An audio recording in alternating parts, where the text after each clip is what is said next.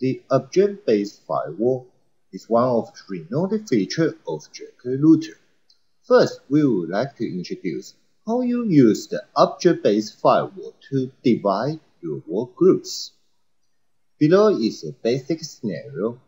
You may have a VIGA 2830 security firewall for the ADS022 Plus Internet feed for your company, which includes sales department, finance department, logistics department, and production department. Also, they may have the sub-work groups in each department. For example, you may have the sales for the VSB business, sales for the small business, sales for the mid-sized business, and the sales for the enterprise. How you divide several work groups for different objects in order to apply the different firewall rule. You can use the object setting and then you use the IP object. We know each PC user will have the different IP address, so you can use those different IP addresses to create IP object.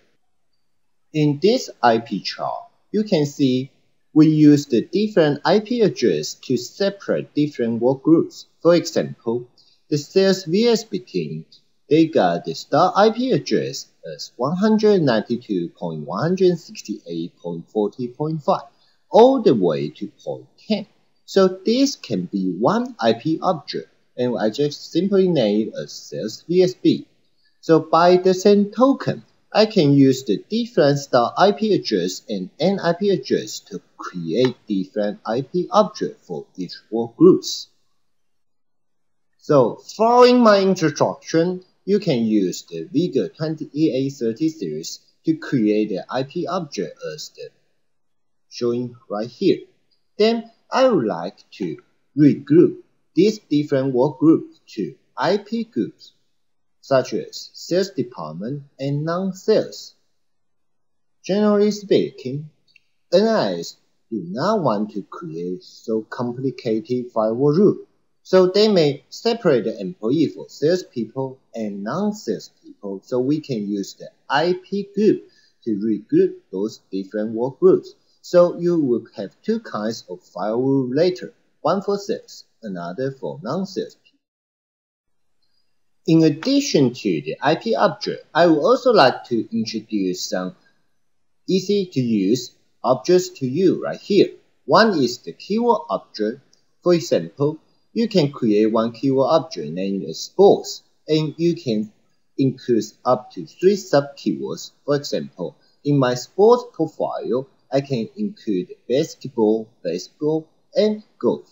So I later can use this to create a firewall rule to prevent my employee to watch the sports game during the working hour. Also, I can use the file extension object to create some object to prevent they use the certain file extension to do something we can say illegal to do during the working hour. For example, watching video, so I can create one file extension object I just named as video.